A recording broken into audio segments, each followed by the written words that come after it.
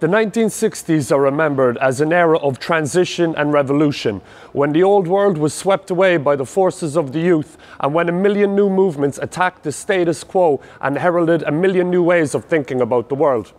The 60s were defined by the counterculture, and the counterculture was heavily defined by drugs, specifically cannabis and LSD. So in this chapter, we're going to learn about one of the defining moments in the history of tripping, the doctor who tried to stay high forever. There goes the neighborhood, here come the provos. Working for the man is a no-no. Staying on the low-low, playing with the po-po. When you're with the crew, you're never gonna roll solo. There goes the neighborhood, here come the provos. Trying to give the world back its mojo. The people with no hope need to go loco. Here come the provos to fuck up the whole show. In the cellar of this building here, on January 11th, 1965, there was a happening. A motley crew of poets, artists, intellectuals and assorted happeners gathered below in the basement, creating counter-culture history. Right down there, boy. They had all of the happeners in the city. You had Johnny the self-kicker, screaming his mantras until he reached nirvana. Marijke Kocher, the hippest chick in town, having her naked body painted, and Bart Huges, the doctor of LSD, was revealing his self-drilled hole in his head. I woke up, I had a bad dream. I saw a madman in a magazine. He said, I'm a doctor with mighty goals. Told me open up wide to look inside my soul. He asked me, was I nervous? I said, yeah, a little bit. There's no need to worry, son, I'm totally legitimate. That was it, I was cool on the couch. Then he put his sugar cube in my mouth, and I was out. Bart Huges was a librarian and a medical student. But first and foremost, he was an absolute fucking space invader of cosmic proportions. He also never got beyond medical student because the University of Amsterdam, they just refused his graduation because of his beliefs and his antics. His wacky antics. LSD's psychoactive qualities were discovered in 1943 and instantly began making waves across the West. But once it was discovered that it generally fostered anti-war and anti-capitalist sentiments in its users, it was quickly vilified as a mental poison, and anyone preaching its use was vilified as well. While Constant Nieuwenhuis from the last episode was trying to create Homo Ludens, the man at play, Bart was trying to create Homo Correctus. I'll let you work that one out yourselves. And the way he was going to do this was by utilizing his best friend, LSD. He's one of those characters that could only have existed in the 60s. He was a savant, a happener, a cannabis supporter who named his daughter Marijuana, but he was also remembered today as the lad who drilled a hole in his fucking head.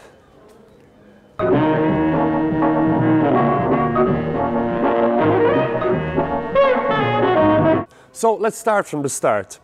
Back in the early 60s, Bart was taking a bit of a chill in the hedonistic beatnik paradise of Ibiza, where he was introduced to LSD. And he quickly realized its consciousness expanding potential for society. So he returned to Amsterdam with conviction to preach the gospel and spread the word of acid. First, let's take a quick trivia hit of LSD, the boogeyman of the 1960s. In the first episode of this series, on the PROVO's Dada attack on the royal wedding, one of the plans was the fake scheme to spike the horses of the royal cortege with acid, or even the water supply of Amsterdam itself. What followed was a hysteria surrounding the substance and actually led directly to the criminalization of the wonder drug. So terrified was the government that the Anti-LSD Act was the fastest legislation ever passed by the Dutch government, and LSD was criminalised in a single week. Lord forgive them, for they know not what they do. The existential fears of the upper classes knows no bounds. When he came back to Amsterdam, he moved back onto this street with a lad that we've met before, Robert Jasper Grootveld. And he's at number 158, but 152, 54. It appears that that building's gone now. To be fair, it was a condemned building in 1964 as well. But he moved into what was once here, a building called Hotel Lexington.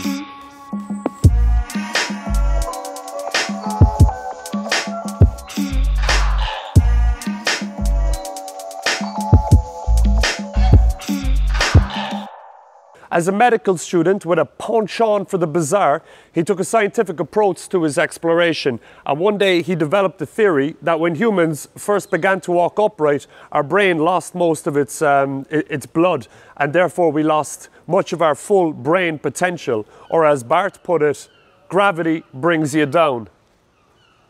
He cooked up this shit in what was once a building right here.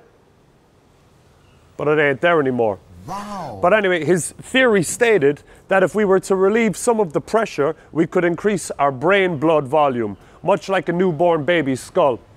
If we could reach this state, we could basically stay high forever, and this could be achieved via the ancient wisdom of trepanation.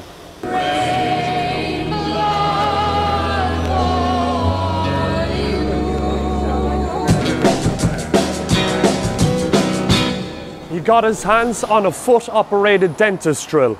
He covered his floor in newspapers and he started puffing on the strongest weed in town.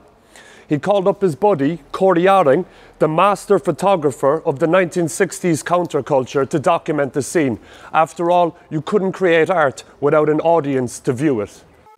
Corey Yaring, the photographer, is one of the true heroes of the PROVO era, because without his photos, the PROVO's antics would have remained a local affair.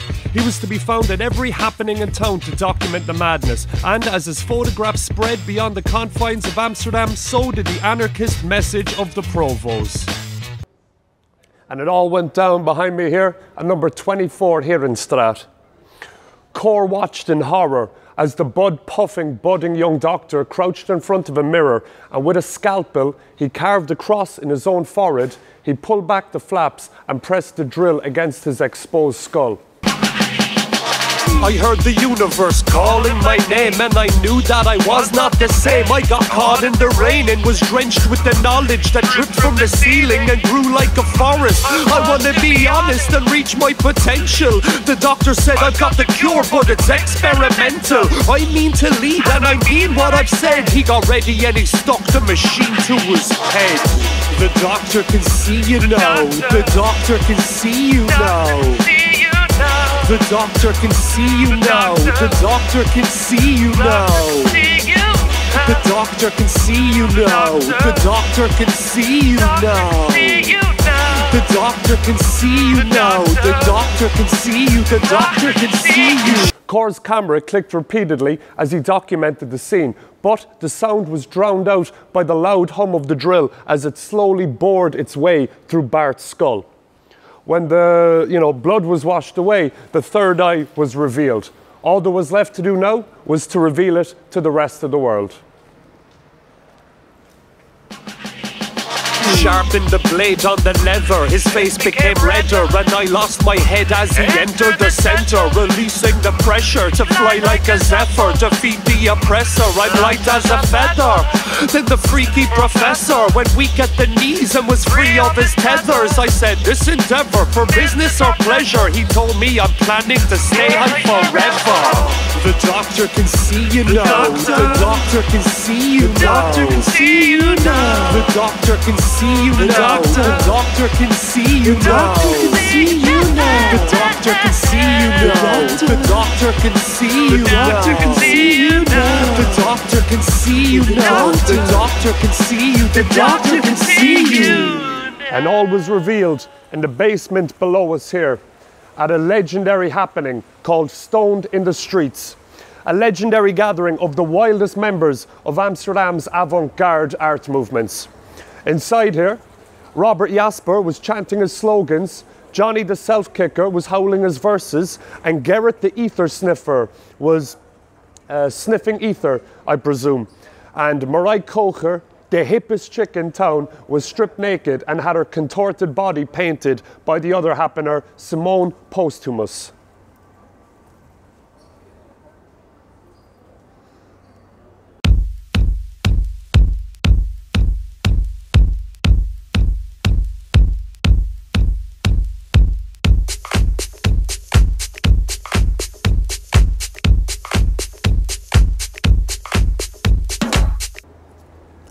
Wild scenes played out as artists tried to outdo each other in an orgy of the bizarre down below the street. But the high point was the revealing of Bart's third eye, which was slowly exposed as the bandage bearing the words "ha ha ha" were unravelled to a disbelieving audience. But if a basement full of artists, poets and happeners was shocked, you can only imagine the biblical shitstorm that hit when regular Joe Public was presented with this spectacle. Many of them are seeking a new sensation, and that is the drug lysergic acid diethylamide, LSD, or acid for short. The avant-garde director, Louis van Gasteren, was on hand to document the madness. And when his documentary, along with Cor Jaring's photos, hit the streets, the shockwaves spread throughout society, becoming an international sensation. For instance, one English newspaper screamed that Bart Huges was a dangerous idiot.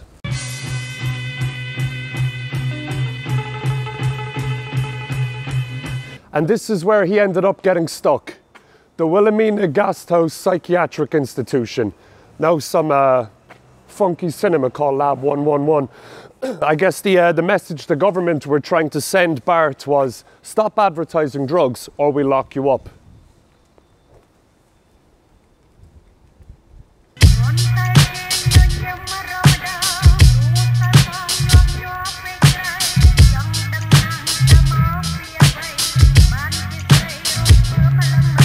You can stand on the beach and scream, but you can't stop the tide. And LSD was making waves all across society throughout the 1960s. Scientists even began studying this magic substance, and its uses for humanity were explored in laboratories as well as smoky basements. Not only here in Europe, but in almost every part of the world, we are facing the consequences of cruelty, of man's behavior towards his fellow man. Today, we'll discuss such a man. Scientists were particularly interested in LSD for treating PTSD, and Louis van Gasteren was on hand to record a documentary about a concentration camp survivor who was given acid in a controlled environment. He'd been unable to readjust to life after the war, and LSD was seen as the possible cure. What followed was a harrowing documentary showing the man describe vivid memories of the numerous concentration camps he was imprisoned in and the countless horrors and murders that he had witnessed. Ja, ik zou zeggen, kleurig gamma. Heel vreemd, maar toch ook wel prettig. Die vloer blijft golven. Hij zakt een beetje weg, komt weer terug. Maar telkens boven komt er weer weggeduwd worden.